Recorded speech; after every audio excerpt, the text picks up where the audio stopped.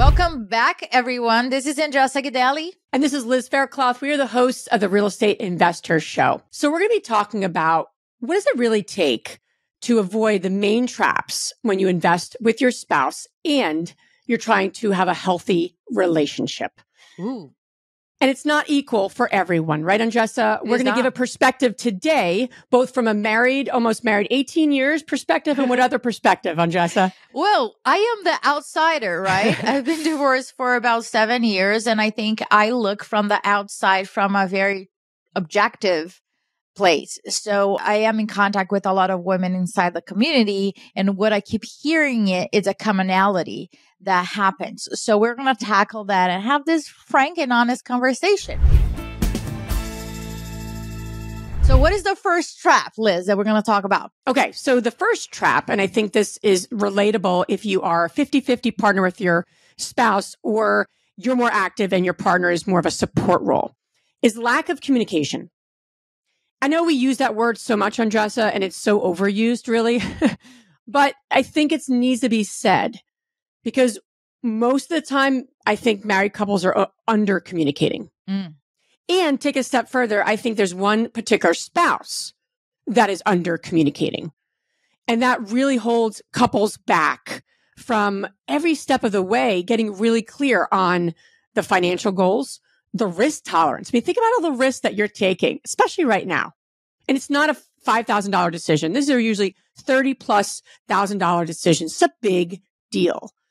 And the lack of communication gets in the way for so many married couples because it doesn't allow them to take the next steps forward, or there's resentment that gets built up. So let me ask you a question about that, right?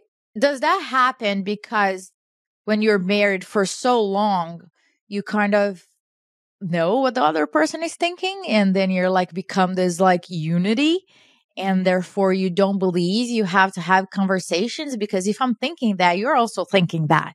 Is that what happens in your world? I don't think it's that. I think the lack of communication actually happens every step of the way as you're building your portfolio, as you're investing in real estate. I'll give you a very specific example. Matt had shared with me, we had our business meetings. This was about 7-ish years into our investing. And we were at that point 50-50. We've worn different hats. And he sat me down. He said, Liz, I have something to tell you. And I'm like, I was thinking at first, like, do you want a divorce? You know, I don't know where this can go. But he goes, I have something. And when my husband gets serious, it's like a big deal because he's a pretty fun-loving guy. Yes. So I have something I need to talk to you about. I said, okay.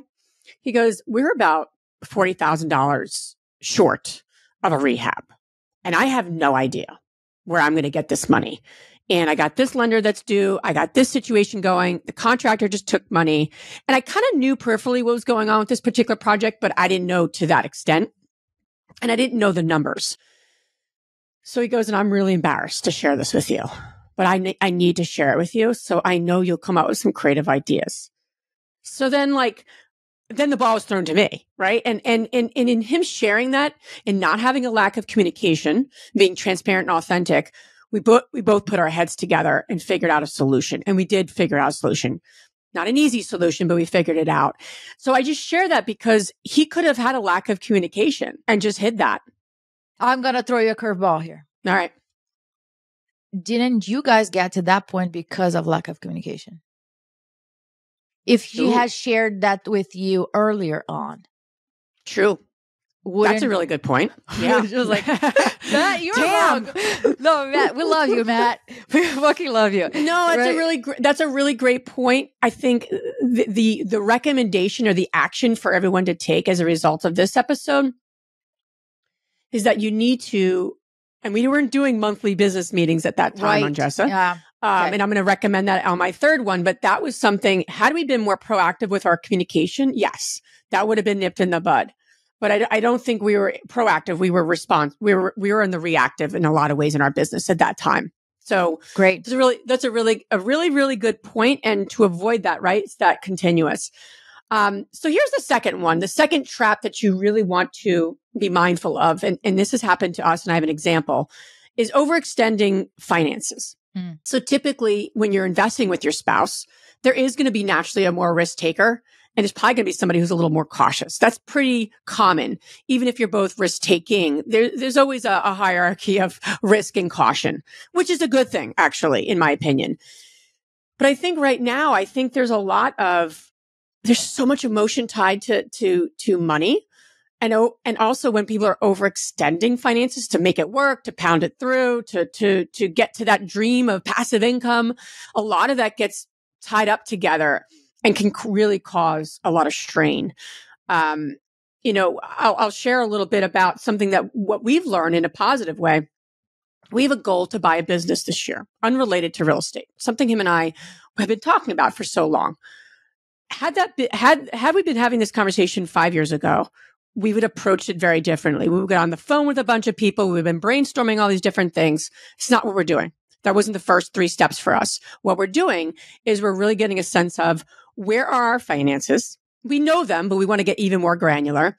And so we can be conservative and cautious in making sure we're not overextended. It's not just me and my husband's personal money. We have multiple businesses we're involved. We have multiple things that we're doing. And we're not going to just be kind of flippant about this particular step. We're being ultra cautious, slow, and methodical, which is not a natural thing for me and my husband, to be frank, but it's a smart thing. So you can learn this is what I just want to make a point, and to make sure your finances kind of govern those decisions. 100%. I think there's a lot of talking about cash flow for each property, but there's very little talked about the cash flow needed for the business to survive and thrive. So when we are talking about investing in different business or investments and growing your portfolio, what really matters is your business cash flow and how much reserve you have for what's about to come that you don't even know, right? So I remember one of the deals that we had that it was one of the smoother ones is because we prepared a reserve account with all the payments up front. So we had nothing to worry about. And we had that rolled into the private money lending that we got. So like everything was on the account, good to go. And I think we need to start applying those strategies that we have for properties into the business that we are in, having those reserves things might come up, right? Who knows? So true. So here's the third one, neglecting quality time. And it's not just quality time, it's quantity time. And what I mean by that is so often I'll see couples who are investing, building a business together, creating this, financial freedom for themselves. It's so big for them. And it's so much what they want, that their relationship suffers in the process because they want this lifestyle, because they want to have freedom. On the way there, their relationship gets beat up and they're not taking the quantity time to be together. So I'm going to give you a very specific example of what commitment looks like for me and my husband. We do monthly business and finance meetings. So that's 12.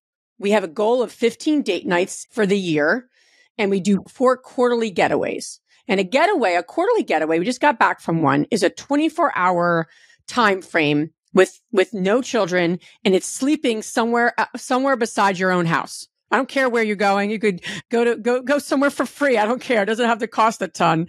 But it means getting away for a 24-hour time frame. And all of this creates that quantity time as a married couple, because that's first. And as you're investing with your spouse and creating the lifestyle you want is second. It is secondary to being married, in my opinion. Because as soon as that goes flipped and your investments take over, you're going to be transactional and you're going to be treating each other as business partners only. That's not what you signed up for, right? You want both. And so to get that, you have to put the quantity, time in. Well, Liz, let's talk about that, because we keep hearing over and over again that you need to invest in quality time, and quality time is what matters. What we are saying here, it's not. Quality time is a trap.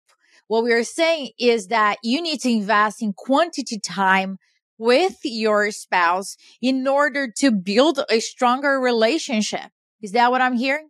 Yeah. And the reason for that, very, very specifically why that is, and I'll give you a very good example. When we went away for our quarterly getaway, if I had like an hour with my husband, what do you do in an hour? You pack a lot in. It's like you're on an agenda. But it's intentional. That's the difference, right? Exactly.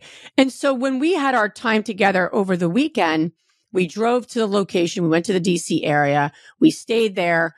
There were certain things we always like to do. What's working, what's not? What are things that we're not telling each other that we really need to share, right? You can't do that with a half hour. Let's talk about what's working, what's not. What should we be doing? It's like, woo, that's way too rushed. It gave us the space. Space means something in relationships. Andressa and I, right? You and I have our kind of, like we're going to do our fun thing as business partners and friends this coming weekend. We have a block of time. We're not going to be like, let's get this done in 10 minutes because conversations are going to come up, right? So I just encourage you to listen. Honestly, schedule a getaway, schedule a 24-hour time block. So you have quantity time to really see what comes up and have the space for each other. People don't make space for each other. And that's the problem that we want to avoid. So you can truly invest with your spouse, build that business and build your relationship. Powerful. So what do you want people to do after this? I would love. Besides like calling the husband or the wife and like, listen to this. Here's the call to actions, very, very specific. I want you to take a picture of you and your spouse, and I want you to share what you learned, what you got out of it. Hey, we, listen to this episode inside our Facebook community, because by doing that, by sharing what you're doing to fuel your relationship and build your business, you're going to inspire other women to do the same. So I would love to see that picture and tag us. Awesome. Thank you so much for listening. Bye. Bye, everyone.